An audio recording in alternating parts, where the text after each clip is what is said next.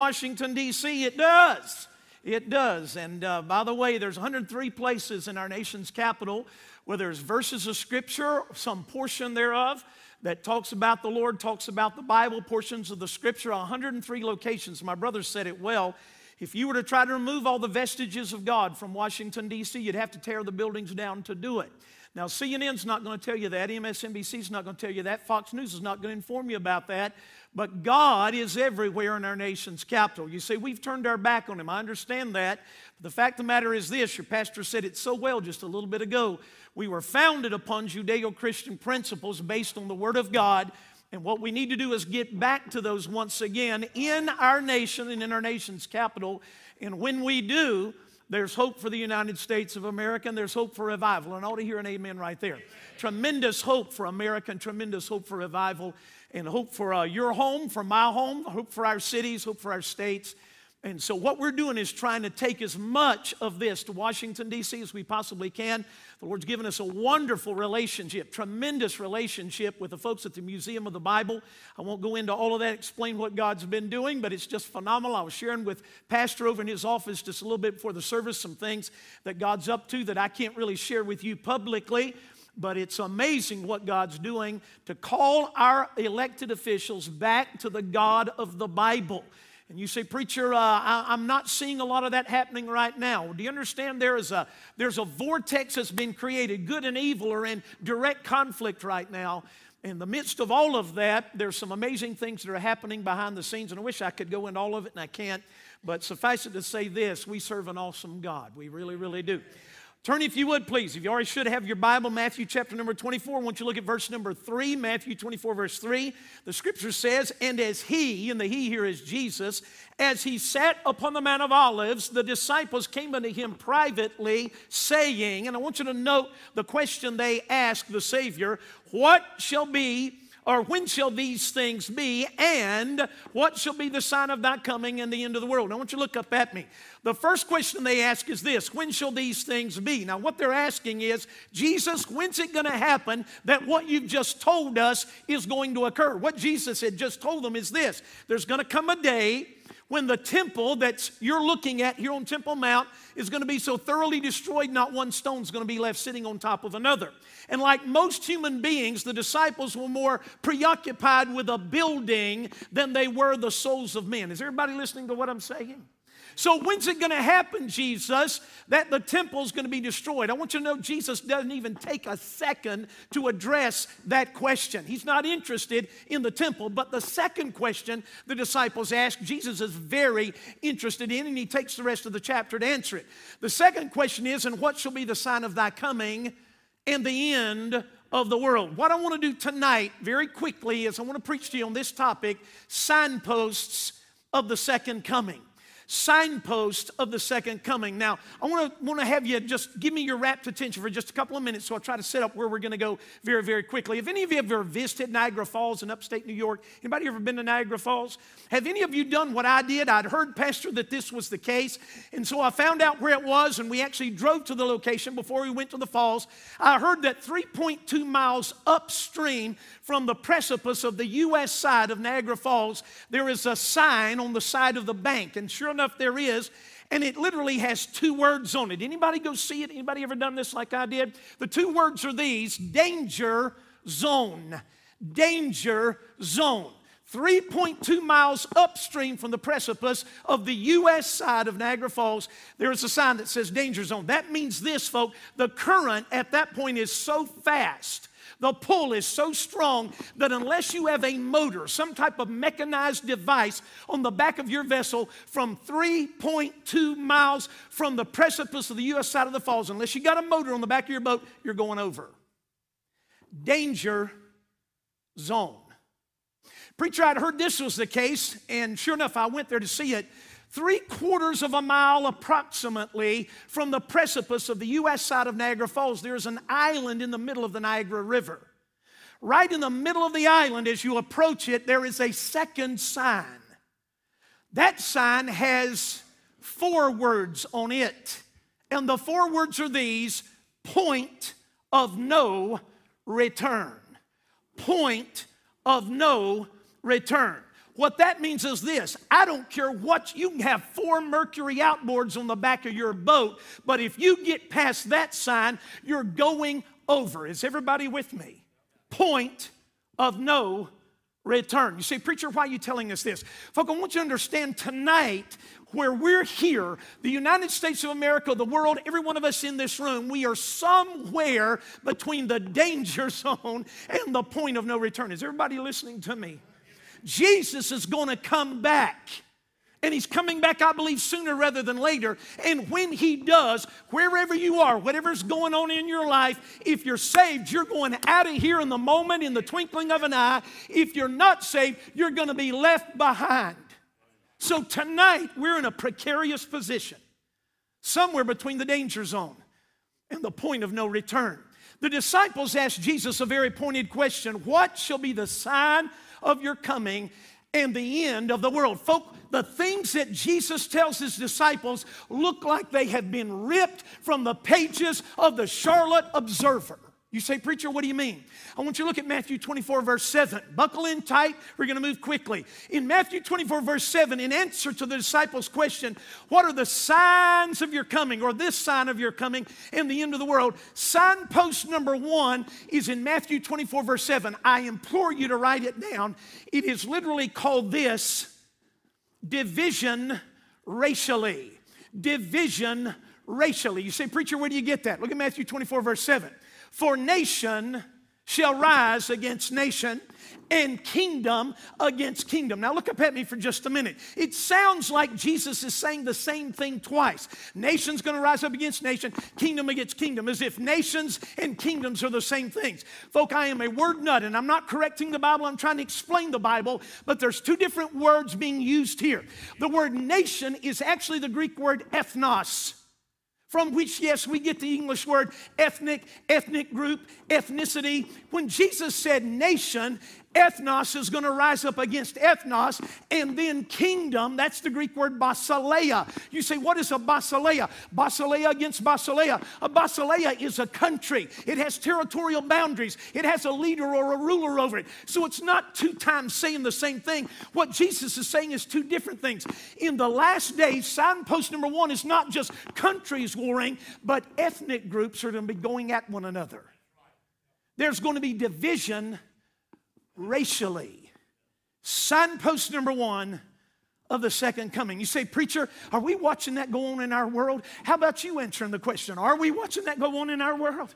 Folks, do you understand a lot of division, a lot of unnecessary division occurred during the COVID time? Whether you wear a mask or you don't wear a mask, whether you take a shot, whether you don't take a shot. Listen, all of that ought to be an individual choice. And as I said yesterday, whatever your choice is, bless your heart, you pray, you get the will of God, you make your choice, and then you live with it. Can I hear an amen? But we got divided over shots, masks, and the devil brought division even into the church over stuff that there should be no division over. Preacher, I still believe in the priesthood of the believer, don't you? I believe as an individual priest before God, I don't have to go through you. You don't have to go through me. We don't have to go through anybody else. But we pray, God, what do you want me to do? And what God tells us to do, which may be a little different than what God wants somebody else to do, we just do that. Can I hear an amen? But here's what really breaks my heart as a nation. We were divided during the COVID years racially. It was amazing. Do you know what's happening in our world right now? We've got blacks against whites, whites against blacks. We've got Hispanics against blacks, Hispanics against whites. We've got all kinds of problems going on in our world. Folk, pay attention up here. They've got it under control. We've got somebody stirring the ethnic pot. Can I tell you, folks, the person that's doing that is the devil. Yeah. Well, no, it's the Democrats. No, it's not the D or the R. It's the devil himself. Satan himself is stirring the ethnic pot. And if we're not careful, the Church of Jesus Christ is going to fall into it. That's right. Division racially. I want you to watch your Bible. Not only division racially, signpost number 2.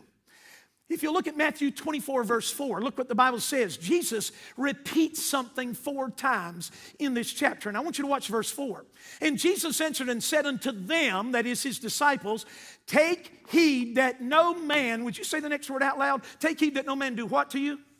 Deceive you. Look at verse number 5. For many shall come, that is in the last days, many are going to show up in my name saying, I am Christ. In other words, I am the Messiah, and shall do what to many? Would you say it again? Deceive many. Look at Matthew 24, verse number 11. And many false prophets shall rise. That is, in the last days, there's going to be an abundance of false prophets, and they shall do what to many? Would you say it out loud? Deceive many. Look at Matthew 24, 24. For there shall arise false Christs and false prophets, and shall show great signs and wonders, insomuch that if it were possible, they shall do what to the very elect? What's the word? Now, folk, watch me. Matthew 24, 4, Matthew 24, 5, Matthew 24, 11, and Matthew 24, 24. 4 times Jesus says, here's signpost number 2. Not just division racially, but number 2, deception religiously. Deception religiously. Now, folk, please look up at me. I know some of you are taking notes. I love that. But I want you to not miss something.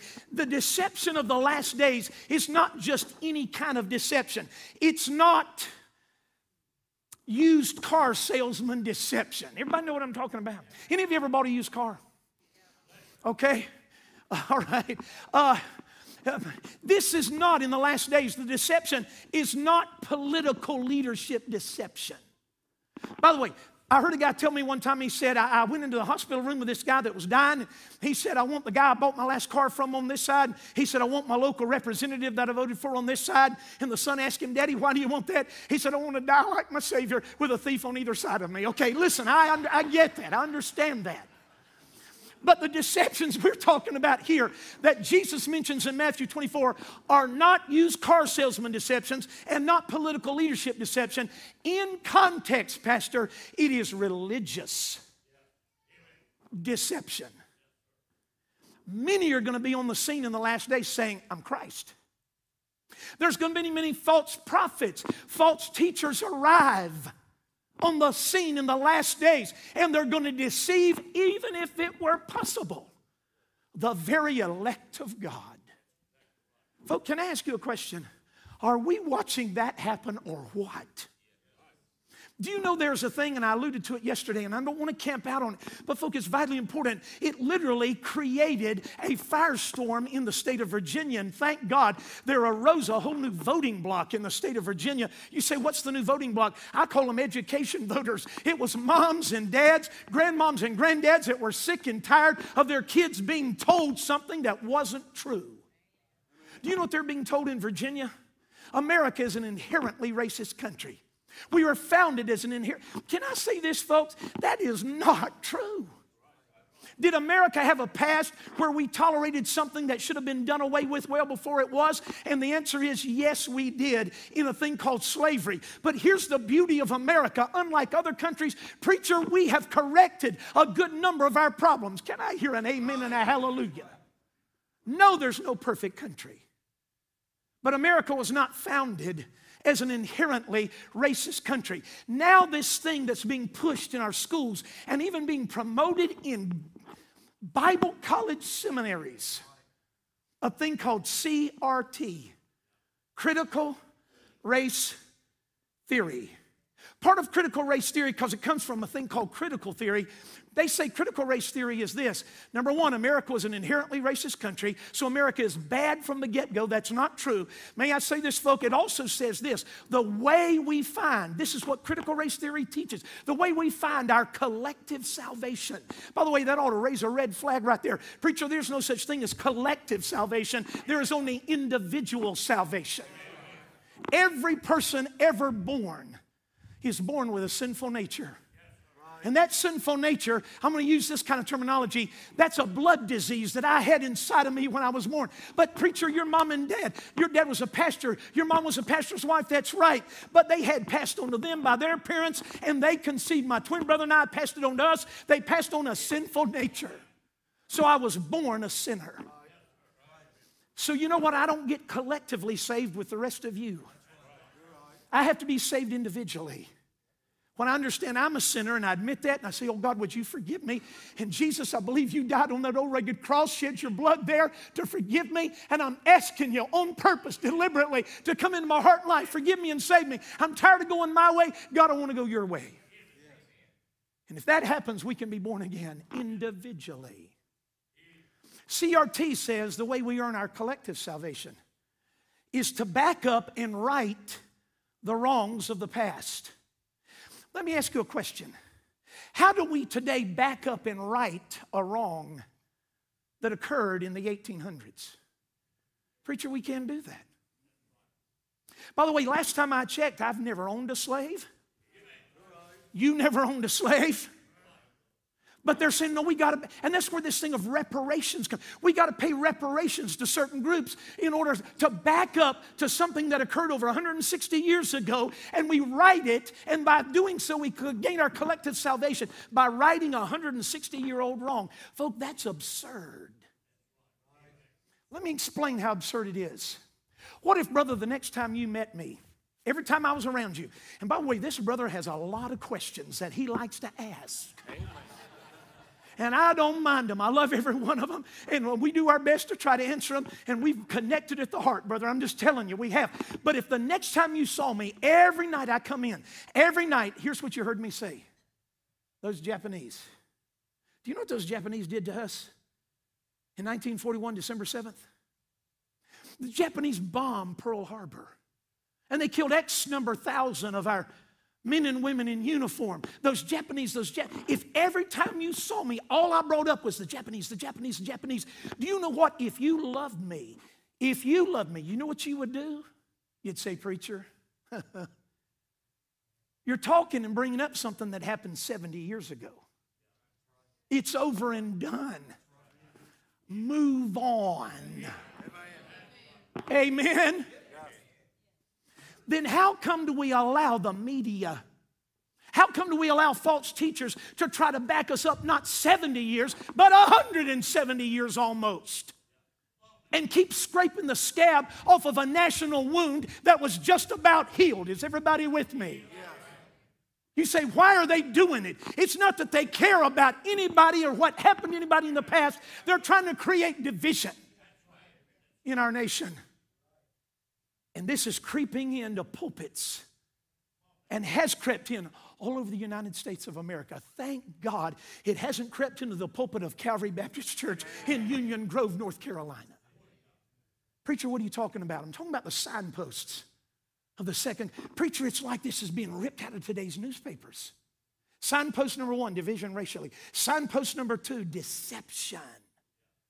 Religiously. Signpost number 3. I want you to watch your Bible. Look at Matthew 24, verse 7 again. I want you to see this with your own eyes. Jesus said, for nation, ethnos, ethnic group shall rise up against nation, ethnic group, and kingdom, literally country, basileia is the Greek word, country shall rise up against country. Look at the last part of verse 7, and there shall be famines. And, would you say the next word out loud? Pestilences, plural. Look at the last one, and earthquakes. In divers, the word divers means diverse. Literally, plain English, all sorts of. Going to be earthquakes in all sorts of places. What's signpost number 3 of the second coming of Jesus Christ? Not just division racially and deception religiously. Number 3, destruction generally. Famines, pestilences, plagues, and earthquakes in all sorts of places. Now, folks, I'd love to camp out tonight, and I'm not going to do it. But we just came through 3 years' worth of a plague. Preacher, do you deny the reality of coronavirus? I've never one time denied the reality of coronavirus. But what I have questioned a lot is our response to the reality of the coronavirus. Everybody with me? The virus is real. I've had it. Some of you have had it. Some of you, like me, have loved ones and dear friends that are as close as family that have died as a result of it. I have never questioned the reality of it one time, but our response to the reality of it, I've questioned a lot. May I share this with you? One of my dearest pastor friends on the planet pastors in Drexel, North Carolina. Do you know what he did? He took me from standing right here in his church. He said, preacher, come with me. I want to show you something. We walked on Sunday morning before the service started, down the center aisle, all the way through the foyer, out the back door, and to the foyer, the steps on the front of the church. He said, preacher, I want you to look across the street at that house over there. I'm looking literally across a 2-lane road at a house. The pastor said, in that house are two not only of the best people I've ever met in my life, but two of my greatest church members. They're both in their 80s. They love Jesus with all their heart. He said, Dave, here's the deal.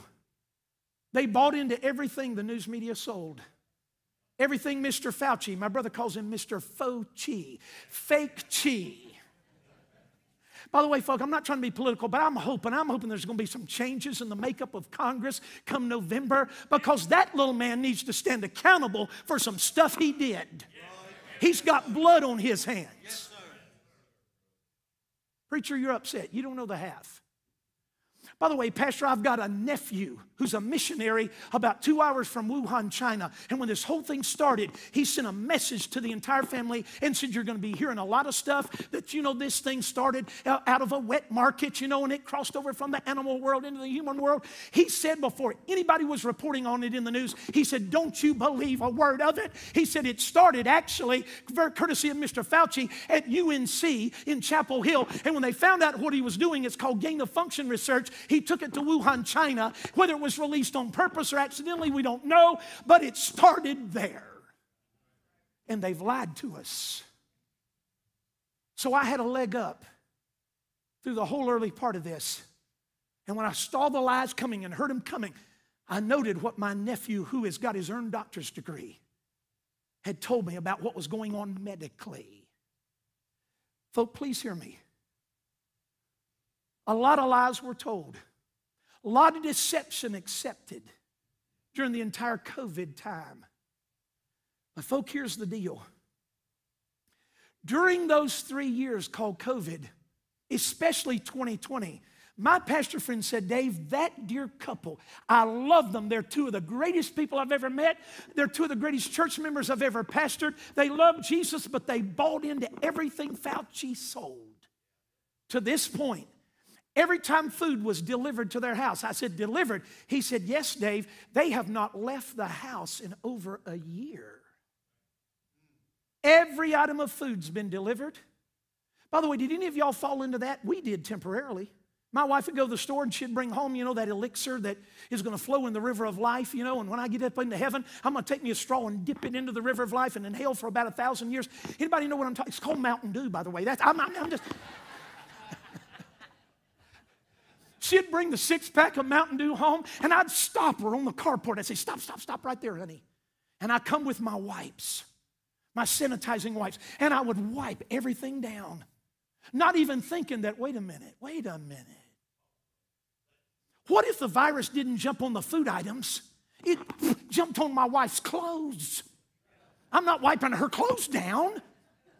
And then I got to thinking, how insane is this? My pastor friend said, no, Dave, that couple has not left their house in over a year. Everything has been thoroughly sterilized before it's gone into their house because they're in their 80s. The family's concerned. I get that. I totally get that. He said, but here's the deal, preacher. Not having left the house in over a year and everything thoroughly sanitized before it goes in the house. He said, do you know right now both of them have COVID? He said, so I got a question. If that's what we're dealing with and it's that contagious, you stay in your house for a year and you still get it, there's no avoiding it. In other words, it's in the hands of Almighty God, as is everything. This has been a pestilence. But I want you to notice Matthew 24:7 doesn't say pestilence singular. It says pestilences plural. There's going to be more than just one plague in the end time. By the way, folks, we're dealing with monkeypox. Some people are calling it donkeypox. Ebola. Plagues in the last days. Now, I could camp out there, I'm not. But I want you to look at the last word, the last thing predicted as part of the destruction generally in the last days. Signposts of the second coming. Earthquakes in all sorts of diverse, totally different places. Do any of you remember about 7 years ago when an earthquake hit a very unusual location? Washington, D.C. And I'm not talking about a political earthquake. I'm talking about a geological earthquake. Anybody remember this? Literally, I watched the video. By the way, you can still pull it up on YouTube as far as I know. Last time I checked, it was there. These tourists had gone up to the top of the Washington Monument. 555 feet tall is the Washington Monument. Tallest structure in Washington, D.C. 3 different stages on the, actually four different places on the inside of the Washington Monument. They used to let you walk it. By the way, I did it when I was a young man. They don't let you do that anymore. Have to take an elevator from the bottom to the top. But I've literally climbed, ran a good portion of it when I was 17 years of age. We ran a good portion of the 555 feet. Do you know at 4 different locations on the inside of the Washington Monument, there's verses of Scripture? One of them says this: train up a child in the way he should go, and when he's old, he'll not depart from it. Proverbs 22:6. Can I hear an amen? Amen? A little bit further up is a portion of Exodus 38:6, the part that says holiness to the Lord. Can I hear an amen? And 2 other places. The day the earthquake hit D.C., epicentered about 3 miles outside Washington, D.C., do you know that Washington Monument rocked back and forth 18 inches? The video you can pull up on YouTube is from the inside, a camera inside the Washington Monument. The elevator doors open up. A group of people get ready to get off. It looks like they're all part of one family. And all of a sudden the earthquake hits, and you can literally see the monument rocking. You can see the Park Service officer going, get down, get down. They start to go in the elevator. No, don't get on the elevator. Go down the steps. And she's hurrying them down as the monument rocks back and forth. 18 inches. Preacher, about 5 days later, after they shut the monument down, they bring in a helicopter and they lower a gentleman from a tether line onto the top of the Washington Monument. I watched all of this on the news. I heard it was going to happen. Anybody watch it like I did? He harnesses in around the point of the Washington Monument and rappels down the monument all 535 feet, checking where the cracks are. And they kept the monument closed for about 8 months. And once it was fully repaired, they reopened it. You say, preacher, what are you trying to tell us? Folk, listen, there's earthquake zones in our nation. But D.C.'s not one of them. What Jesus is saying is this: as sure as you see this happening, earthquakes in all sorts of places, that is a signpost that I'm about to come back. By the way, it's what the Apostle Paul said in the last days. The whole earth is going to groan and travail, waiting for our redemption. Can I hear an amen? And by the way, the redemption is the rapture. Can I hear an amen? Wow. Groan and travail, it's birthing terminology. You know what a woman does when she groans and travails? She shakes as she's getting ready to give birth to a baby. The earth is going to groan and travail. And we're watching it happen. Wow. Jesus, what's the signposts of your second coming? Division racially, deception religiously, destruction generally. I want you to take your Bible, turn one last place. I want you to look, if you would, please, at 2 Timothy chapter number 3. 2 Timothy chapter number 3. I want you to turn there. I want you to see it with your own eyes. There is a 4th signpost of Jesus' soon return. Look at 2 Timothy 3. Let your eyes rest on verse number 1. I want you to see this as I read it. By the way, as I read through here, you're going to notice a litany. The word litany means a long list of things that are going to be characteristic of the time just before Jesus comes back. The list falls into 3 categories. Some of the words are literally attitude words. Some of the words are action words, and some of the words are affection words or phrases. What is the 4th signpost? Not only deception religiously, division racially, destruction generally, but number 4, there's going to be a disposition culturally. Culture, preacher, is going to take on a disposition in the last days. As we get close to Jesus' return, I want you to see what Paul told Timothy was going to be the disposition of the culture that Jesus is going to come back to. Look at verse 1. This know also, that in the last days, the days that immediately precede Jesus' return, what kind of times are going to come? Would you say the word out loud? What kind of times? Perilous. It means troublesome. Troublesome times are going to come. Now, beginning in verse number 2, Paul gets very specific about the troublesome times. He begins mentioning affections, actions, and attitudes. Watch this. For men, here comes the first affection phrase, men shall be lovers of their own selves. Now, folk, look up at me. Do you know what we've been told for about 30 years? You know what your problem is as a human being? I've had people literally tell me this. You know what your problem is, Dave? I said, no, tell me. What's my problem? Your problem is you don't know how to love yourself. I said, really? You really believe that? And this was a Christian psychologist telling me, Dave, you don't know how to love yourself. I said, well, can I just ask you this? My Bible says this, no man ever yet hated his own flesh, but nourishes and cherishes it, even as the Lord does the church. By the way, have you ever been up on a building nailing a 20-penny nail and missed the 20-penny nail and hit your thumbnail? You ever done that? You'll find out how much you love you. I've done that. Drop the hammer, grab my thumb. Some people don't grab it with the other hand. They'll do this. You know what you're screaming? Same thing I was. I love me. I love me. No man ever yet hated his own flesh. The guy said, what are you trying to tell me? I said, brother, listen, I know you got the psychology degree, but I'm going based on what the Bible says. I think my problem is not that I don't know how to love myself enough. I think my problem is I love myself too much. For men shall be lovers of their own selves. That's an affection phrase. Look at the next one. Not only lovers of their own selves, covetous, that's an attitude. Boasters, that's an action. Proud, that's an attitude. Blasphemers, that's an action. Disobedient to parents. That's an action phrase, isn't it? By the way, young people, may I say this? I love you. I'm a teenager trapped in a 63-year-old body. That's what I am.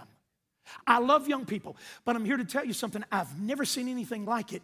The violent disrespect on the part of children toward their own mom and dad. I'm here to tell you something. You were talking about your dad being 88, 86. Mom's 88. He married the proverbial older woman, didn't he? Wow. Don't you tell him I said that. But anyway, don't tell her I said that. Anyway, folks, hear me out. Do you know if I ever sassed my mom? In fact, my dad told me, looked at me, looked at my twin brother, said, don't you boys ever sass mom. Don't you ever talk back to mom. Don't you ever do that. Can I just say what my dad said? Can I just say it? Okay, I'm just going to say it. My dad said, if either of you boys ever sass your mom, I will take my size 10.5 shoe. I'll kick you so hard in your backside, it will knock your rear end up around your neck, and you'll have to unbutton your collar to go to the bathroom. That's what he said. And just like you, my brother too, were doubled over laughing. You say your dad was an ogre. No, my dad was hysterically funny. But I knew he was serious. So you know what? We didn't sass mom. Can I hear an amen? Man, if we'd ever talk back to mom, that'd be bloodshed in the woodshed, if you know what I'm talking about. And I know I've told you before, but I'm going to say it again. My dad was a very patriotic disciplinarian. That means this. He laid down the stripes and we saw the stars. That's what it means. Well, you must have hated your dad. No, I grew up loving my dad because I respected my dad. Can I hear an amen? Yes, sir. Disobedient to parents is part of the cultural disposition of the end time. Look at the rest of it. Not only disobedient to parents, look at the next one. The next one there in verse number 3 says, or verse number 2 says, unthankful. That's an attitude. Unholy, that can be an attitude or an action. Here comes the second affection phrase. Look at verse 3. Without natural affection. Boy, are we living there. Folks, I could camp out. I'm not. But I want to say this. It is not. The animal kingdom treats their offspring better than humans do. I was driving down a 2-lane road and watched, preacher, it was amazing. A little mother duck with her little ducklings following her across the road. And one of them got sidetracked by something. And once the mama got all the others across, she came back, risked her life to nudge the other one across the road. Can I hear an amen? What in heaven's name is going on when we've accepted the unmitigated murder of the unborn? Thank God. Thank God. The Supreme Court overturned Roe v. Wade. Man, we ought to be shouting from the rooftops. Preacher, that's political. No, it's not. That's moral. Wow. And by the way, I'm not trying to be political. I'm so thankful for the 45th president who said, if I'm elected, I'll appoint strict constructionist interpreters of the Constitution. And he got to appoint 3 of them. And you know what? Because of those 3, preacher, Roe v. Wade was overturned. Can I hear an amen? But Brother Dave, the 45th president would tweet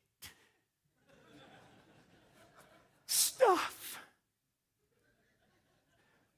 You know what I've started telling people when they tell, but he would tweet mean stuff. I'm looking at people and say, please tell me you're not equating a mean tweet with the unmitigated murder of the unborn. Please tell me you're not creating moral equivalency there, because there is none. My soul, have we lost our minds? Whew. Do you know what also is not natural? It's not natural for a man to burn in lust for another man. Or a woman to burn in lust for another woman. Preacher, we were in the island of St. Vincent. I was standing on a back porch of a missionary's home there on the island of St. Vincent. My bride didn't get to go. Our pastor went with us. His bride didn't get to go. We have our hands on the railing looking over this beautiful Caribbean sunset. And my pastor, funny as a rubber crutch. Some of y'all get that in a minute. But anyway, he's just funny. He looked over at me and he said this. I'll never forget it. He said, now, isn't this some place to be with another man? I said, preacher, what does that mean? He said, how come you have to be standing there in this romantic scene instead of my bride? I said, well, I was thinking the same thing. How come you have to be standing there instead of Betsy? But I wasn't going to verbalize it. My pastor said this. I've never forgotten it. He said, you know what, Dave? I've been tempted by a lot of stuff, but homosexuality is not one of them. I said, preacher, I'm with you. You know why? That's not natural. Without natural affection, look at verse 3. Truce breakers, that's an action. False accusers, that's an action. Incontinent, it means lacking in self-control. That's an action. Look at the next word, fierce. By the way, that word means literally ferocious. Any of you watching what's happened in the last week where they beat to death a man in a wheelchair? A guy slips up behind another guy in New York and sucker punches him and knocks him down, and the guy ultimately, I think, dies as a result of the punch. How ferocious do you have to be to do stuff like this? What in the world? Jesus said the culture is going to take on this disposition the closer you get to my return. So look for it. Look at the rest of verse number 3. Despisers of those that are good. That's an action and an attitude. Look at verse 4. Traitors, action. Heady, arrogant, attitude. High-minded, another form of arrogance, attitude. Here comes the final affection phrase, lovers of pleasure. More than lovers of God. Now I want you to watch verse 5. Having a form of godliness, but denying the power thereof. From such, what's the next 2 words? Would you say it out loud? Stay away. Stay as far away from those people that are listed in this litany of things that are characteristic of the culture in the last. Stay away from them. The last one Paul mentions, inspired by the Holy Spirit of God to do so, is having a form of godliness. Now I want to ask you a question. What is that I'm holding up? Just talk back to me. What is it? Hand. Okay? Not trying to embarrass you, put you on the spot, but I do need to say this. Technically, that's not a hand. It's a picture of a hand. Yeah, it's an outline of a hand. Okay? Right? Not a hand, it's an outline of one. Now, would you help me with something? Would you take your left mitt and would you just put it up inside of that outline? Okay? Now, other than the sensation of the paper touching your fingers, other than that sensation, which you will feel, is there anything else you feel? And what I mean by that is this: do you feel any warmth coming from the paper? Do you feel anything gripping back? Other than just the sensation of your fingers touching the paper, do you feel anything else? Warmth or anything gripping? No. You know why? Because that's not real. That's just an outline. Now promise me you won't hurt me. You promise, all right? Because I'm an old man, okay? Put your left hand right there. Do you feel something there? Yeah, so do I. Easy, easy, easy, okay? So do I. You know why? Because that and that are real. That's more real than this one. But anyway, this is not real. It's just an outline. Do you know when Paul said in the last days the cultural disposition is going to take this characteristic on? People are going to have a form. Do you know the word form, preacher, literally means an outline? They're going to have a tracing of godliness, but they deny the power thereof. There's no living, are you with me? There's no living reality. Can I hear an amen? They just look the part. They know how to talk the talk. When it comes to walking the walk, there's no power to do that. Wow. Folk, we're there. We are there. We are there. We are there. What's the signpost, Jesus, of your second coming? Division racially, deception religiously, destruction generally, famine, pestilence, earthquakes, and number 4, a disposition culturally. Preacher, I'm going to say it this way. I'm surprised we're still here. I'm surprised Jesus hadn't come back yet. Fact is, he hasn't. Which means this: we got a lot of work to do, don't we? We're to occupy till he comes. Occupy doesn't just mean occupy like sitting in a chair. It means to be actively engaged till Jesus comes. Folks, I want to tell you something. My wife and I did it January a year ago. We did it this past January. We'll do it again this upcoming January in about 4 months. We'll do it for the 3rd time. We'll meet together and we'll pray. And we'll say to the Lord, Lord Jesus, at the outset of this new year, 2023, if we get there and he hasn't come back, we're going to say, Jesus, we're all in. We're all in. You've got every bit of us. I'm not holding back. I'm not going to hedge anything. I'm going to tell people in love, but I'm going to tell them the truth. Because I'm all in.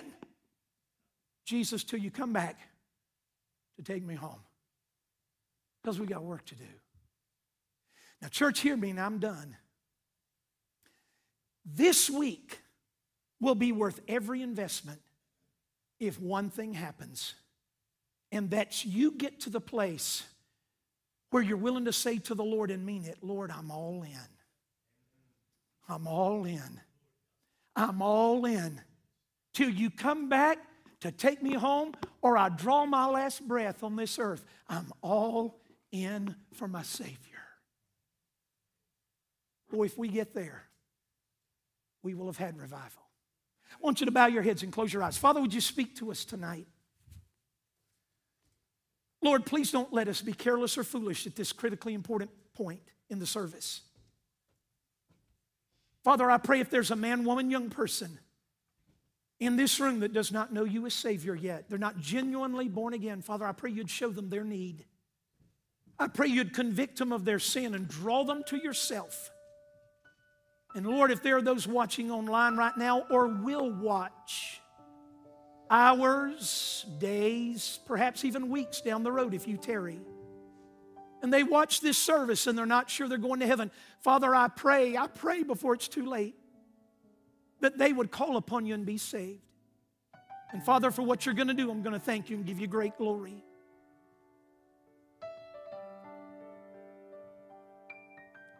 Now, friends, with your heads bowed and your eyes closed, I'm going to do something really different tonight. How many of you in the room can say with absolute certainty, Dave, of this I'm sure, Jesus is my Savior. I know I'm born again. I know I'm going to heaven. I don't have a doubt about it. I know absolutely for certain I'm saved. If you know that's true, would you lift your hand, hold it as high as you possibly can? Preacher, I know I'm saved. Thank you. You may put your hand down. Bless your heart. Now, what I'm about to do applies in the room as well as online. I don't want you to raise a hand to this. I want you to answer it in your heart. Don't raise a hand. Answer it in your heart. Here in the room, online, answer it in your heart. Is there someone in this room watching online that does not know for sure that you're born again? You don't have the assurance that your sin has been forgiven. You don't know for absolute certain that if you died unexpectedly tonight or Jesus came back in the rapture tonight, you're not sure you'd go to heaven because you don't know that you've been saved. Dear friend, could I ask you something? Are you not concerned about that because you need to be? Are you concerned enough that you're willing to do something about your need of Jesus? Now, whether it's online or here in the room, here's where I'm going to do something different. If you're not sure yet that you're going to heaven, could I implore you, right where you're seated in the room, right where you are watching online, either on your computer or your personal device, if you're not sure that Jesus is your Savior, but you want to know you're going to heaven, would you not be willing simply to do this? Would you not be willing to call out to Jesus right now and ask Him to forgive and save you? Well, Dave, how would I do that? I'm going to lead you in a very simple prayer. By the way, there is no magic in the prayer. It's not the words of the prayer that saves. It's your faith being placed in what Jesus did for you when He died on that old rugged cross, was buried, and rose again the third day. But you can express your faith in a very simple prayer. So if you're not sure you're going to heaven, whether you're watching online or here in the room, could I implore you, could I beg you? Would you not be willing just sincerely but silently? Would you not be willing just to pray these words from your heart and mean it? Dear Jesus, I admit I'm a sinner.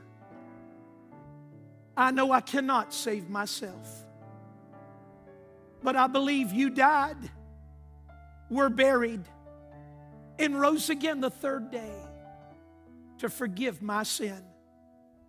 So right now, Jesus, on purpose, I'm asking you to forgive me, to come into my heart and life and save me. Give me the assurance of eternity with you. Thank you, Jesus, for your forgiveness and your salvation. Now help me to live for you till you take me home to be with you. Now, folks, with our heads still bowed, our eyes still closed, if you prayed that prayer watching online tonight, there is a number on the page that you're watching this service at. That number will connect you with people that are waiting right now to answer the telephone. Could I implore you to just call that number and tell them I prayed that prayer and asked Jesus to forgive and save me, and I meant it. And those folks that are going to answer the phone would love nothing more than to pray further with you and offer you some advice, send something to you that'll be a great help to you in your new walk with the Lord. Just call that number. Now, for those of us in the room, I'm not doing this to embarrass you. I just want to know how to pray from this point on. Is there anyone in the room that would say, you know what, Dave? I came in here tonight, I didn't know for sure I was going to heaven, but I prayed that prayer after you and I meant it. I asked Jesus to forgive and save me. I'm not ashamed, I'm not afraid to admit that. I prayed that prayer right here in the room tonight. I did. If you did that, I wonder if, while I'm the only one looking, I wonder if you'd be willing to lift your hand just long enough for me to take note of it so that I might pray for you further and rejoice with you. Anyone like that? Dave, I prayed that prayer tonight after you, and I meant it from my heart, and I asked Jesus to forgive and save me. Anyone like that? You'd lift your hand long enough for me to take note of it. All right, one final question. Christian friends, I want to address this to us. Please hear me out. Tomorrow night, I'm going to bring what may be the most important message I've ever preached. By the way, this is the question I am asked more than any other. Brother Dave, what happens to America? We're not mentioned by name in Bible prophecy, and you know what? We're not. Other nations are mentioned: Russia, Iran, Turkey, Germany, Libya, Syria. Those nations and several others are mentioned in the end time scenario. But the United States is not. So, preacher, what happens to us? Are we referred to somewhere in the prophetic portions of the Scripture some other way? What happens to us? So tomorrow night I'm going to preach on this topic. Is America in Bible prophecy? I'm going to take you to two passages of Scripture that I think are going to be eye-opening as I endeavor to answer that question. Please be here. Because that's where God's directed me, tonight I need to ask this question of God's people. You're going to understand tomorrow night why I'm doing this. 3 Januaries it will be this coming January, as I've already said. My wife and I will have said to the Lord, we're all in. We're all in. In fact, my sweet bride said to me, honey, you're more direct than you've ever been. I said, yes, I am. I'll tell you why. Because I'm aware of what's coming. Both biblically and because of our ministry on Capitol Hill, I'm privy to other information as well. So I've got to say something. I've got to say something. I can't be quiet. She said, I don't want you to be. She said, I'm with you 100%. We're all in together. Man, you don't know what it means to have a bride like that. Christian friend, I want to ask you something tonight. It's going to be important. Think it through seriously. Are you all in for the Savior? The finish line's just ahead. It's the prize of the high calling, literally the upward calling of God in Christ Jesus. The rapture, that's the finish line. It's just ahead. Are you all in till Jesus takes you home? Now tonight I want to do this. If you're not afraid or ashamed, in any way hesitant, you're in no way hesitant to declare this: Lord, I'm all in for you. I'm all in for you. Now be careful. You're going to understand tomorrow night, going all in costs you something. But it's worth it. How can we do anything but be all in, considering Jesus was all in for us? If tonight you'd be willing to say to the Lord and mean it as a Christian, Lord, I'm all in for you, I want to invite you to do something. Would you just step from where you're currently seated? Find yourself a spot around this altar and just tell the Lord that I'm all in for you. Let's stand to our feet with our heads bowed. Father, would you bless this very brief but vitally important invitation? And Father, for your glory, for the good of this church and for the good of your church all over the world, I pray that tonight God's people would be unafraid and unashamed to say, Lord, I'm all in for you. I'm all in for you. Lord, may we do it because you were all in for us. And Father, for how you work, we're going to give you glory. I'm all in for you, Lord. God bless you, folks. Jesus, I'm all in for you. No games being played, nothing being held back. Jesus, I'm all in for you. All in for you. Preacher, why? Why are you preaching on prophetic themes this week? Because Jesus is coming, that's why. Tomorrow night is going to be a giant exclamation point on why I am where I am right now in my life and ministry. I love my country. But folks, we're in more trouble than we've ever dreamed we'd ever be in, ever in our history. And we've had some troublesome times.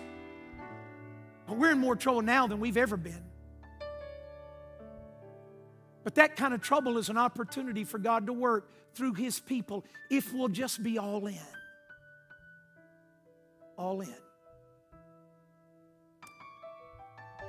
Father, would you help those that have gathered around this altar tonight?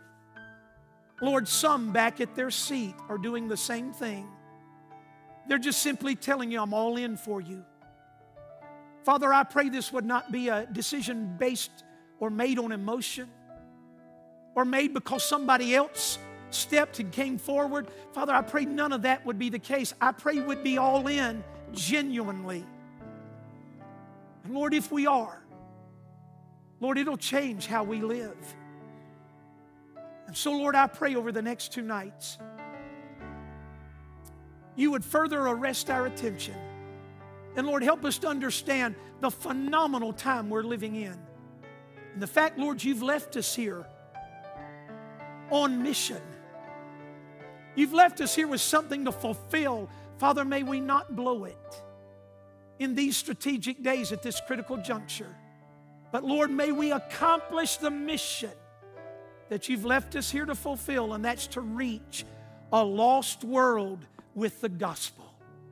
Equip us, oh God, with both the desire and the dynamic power of your Holy Spirit to accomplish that task.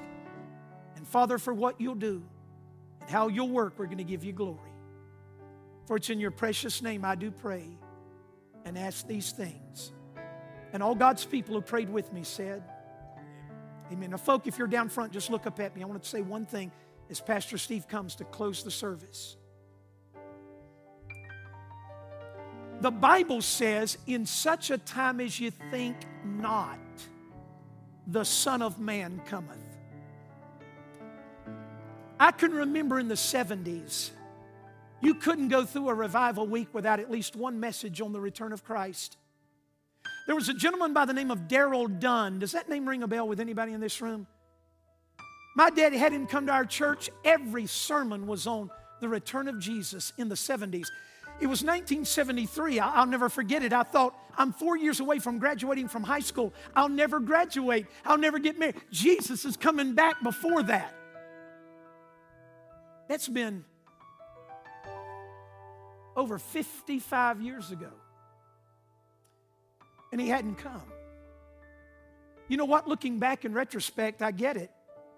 Everybody was talking about Jesus' return. He wasn't coming then. You know what's happening right now? I've surveyed major denominational churches and major denominational pulpits, independent Baptist as well. Do you know how rare it is to have a pastor stand behind? Not here, but do you know how rare it is elsewhere to have a pastor stand behind a pulpit and just have the old-fashioned courage to preach on Jesus' return? It's not happening. Now, there's a few people on the national stage doing it, but not many. In such an hour as you think not, Jesus said, that's when I'm coming. Folks, we're there. Look up. Our redemption's about to draw nigh. Can I hear an amen? Pastor, you come. Well, what a message tonight. And hey, can we do this before we go this evening? Let's sing this little chorus. It says, turn your eyes upon Jesus, and especially in these last days that we're living, I think that's good counsel. Let's sing it together. I want you to lift up your voices. Let's sing it. Ready? Turn your eyes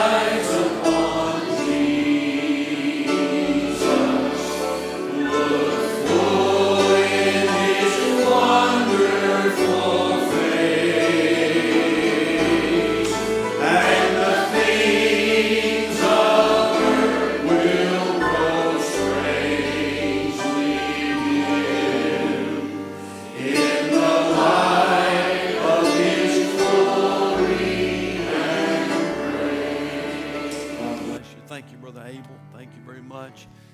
Wow, great.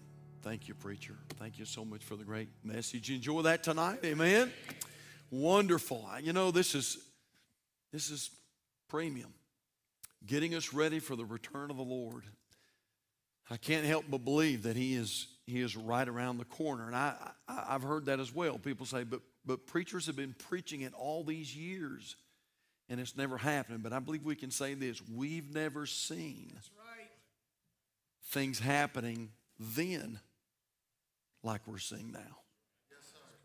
And so it's coming, church. It's coming. And so we'll thank God that we can take a few days and the Lord can send us someone to help us get ready for that coming. And so what a great, great message. And we are glad if you watch by way of online today. We're so thankful that you tuned in, and I hope you will call us if you made that decision. And then it's great to have the nuns with us tonight, the Clarks with us tonight. Didn't they do a great job? Amen. Give them a hand. Amen. Great job tonight. These are some of the dearest friends we have, not just in the ministry, but some of the dearest friends we have in life. And they stay on the go a lot, and I appreciate them coming and being such a blessing to us tonight. And then Brother Dave drove up from Conley Springs, and he's got a pretty good little hike, and I appreciate him coming every day and just being such a blessing to us. Wow, I can't wait till tomorrow night. So bring your Bible and bring something to take some notes with, and I'm excited to see what the Lord is going to do. I apologize for the distraction earlier, but we are committed to taking care of this congregation. Amen. And we're gonna protect you at all odds. And so I'm so sorry that happened as you were starting, but it was something that needed to be handled. And so anyway, most of you sitting toward the front don't even know what we're talking about, and that's a good thing. And by the way, that's another reason to sit at the front. Amen. And so anyway, listen, good to be in the house of the Lord tonight. I can guarantee you this, the devil is not excited about what's going on, and he does not want it to happen. And so that ought to just fuel the fire that much more to say, you know what, let's keep going for the cause of Christ. That ought to just give us more and more passion to say that because of that, we're going to serve Christ like never before, and we are all in. And so what a great word tonight. Listen, I'm going to ask Brother Dave if he'll go back to the back just for a few minutes. He may have to leave, and so anyway, he'll be back there for just a little bit. And then be sure you find the nuns tonight, the Clarks. Be sure you welcome them to Calvary. And then all of those who are visiting tonight, we're so delighted to have you. Thank you for being a part of our service. And we're going to do this tomorrow night, 7 o'clock. The doors will be open much sooner than that, so you get here a little early if you can for fellowship. And be thinking of someone that you can invite back tomorrow night. And so send someone a text or give someone a call and encourage them to be back tomorrow night. Where is America in prophecy? And something everybody needs to hear. So I hope you'll bring somebody back with you tomorrow night. Let's bow and be dismissed in a word of prayer tonight. Father, we love you and thank you so much for the privilege to be, Lord, in your house tonight. Lord, it's been a great night, and we thank you and praise you for your blessings. And Lord, thank you for the wonderful music. Lord, thank you for the great singing tonight, the singing of the choir. Lord, thank you for sending the nuns and the Clarks our way tonight. And Lord, what a blessing they were. And then, Lord, I thank you for this incredible message that you gave your man. And Lord, how it has challenged us tonight and encouraged us. And then, Lord, tomorrow night, God, and Wednesday night, Lord, I pray that if it be in thy will and if you tarry your coming, Lord, that you would do great and mighty things. And Lord, I pray that you'd work in and through the service, and I pray that you'd work in and through the live stream. And I pray that people would come and that souls would be saved and that the saints of God would be edified and encouraged. Go with us now. Lord, dismiss us with thy blessing. Give us safety home, please. And Lord, thank you for a home to go safely to. We love you and praise you. In Jesus' name we pray, and for his sake, amen.